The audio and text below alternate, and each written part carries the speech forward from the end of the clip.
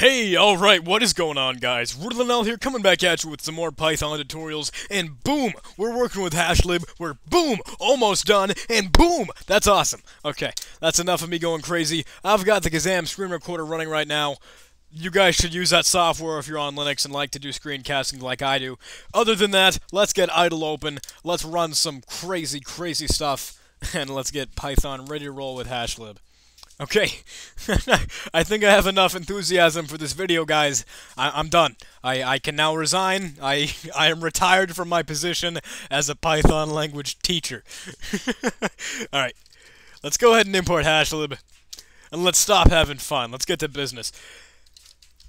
We're going to want a new module, not so much module, but anyway, module function anyway, to actually begin working with our SHA512 algorithm. So, you guys know that, obviously, all of these objects have the same sort of structure. They all have the same functions, they all have the same variables, it's just a different algorithm. So we can pass in a string here. This will be hashed, and we've got that object. Now, let's actually set that to something we can work with. So s can equal what has been returned here. Now we can use s to go ahead and hex digest that string. This will be hashed. And when we run this, blah, blah, blah, we get this long mass of characters, and you know, the typical jamble and jarble that comes with using cryptography and encrypting and decrypting and hashing stuff. So, boom, there it is. But this is SHA512. That's a whole lot of numbers, and you know what that means, right? The more numbers you have, the bigger the thing is. And that's it in kind of layman's terms. Without the whole big explanation of how many bits and bytes this algorithm is using, we have this really long string that is more secure, because in essence there's just more stuff to it. So SHA512, if you were a hacker or whatever, if you were some godforsaken illegal villain that you should never be watching my videos, not for, you know, the greater good and stuff, if you guys were to try and crack this, if you guys were to just, like, enumerate numbers and letters one after the other, just like a brute force attack, trying stuff out, trying to see if it'll work, it'll take you quite a while, because this is a longer hex. This is a longer hash. There's more to it.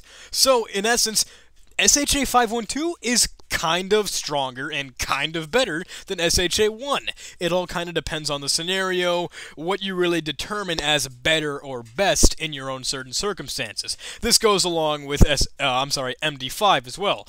Any of these cryptography techniques or algorithms or processes, they're all variables to you. And I don't mean variables in the sense that something that you would be using inside your program. I mean variables in that their value to you varies. You don't know whether or not this is going to be a better algorithm or process to use for securing your data. It all depends on what sort of system you're working on, how portable things need to be, how fast they need to be, yada yada yada. But SHA512 is an option. And that's all that I want to show you guys. Especially in Python, especially using hashlib, this is something that you can do, and you have the accessibility and access, obviously, to do that inside Python. Okay. Alright. Thank you, guys. Thank you for letting me get this one off my chest. This has been really life-changing and cathartic, especially. This has been therapeutic, and I really hope that you will be able to touch me the same way in the next video.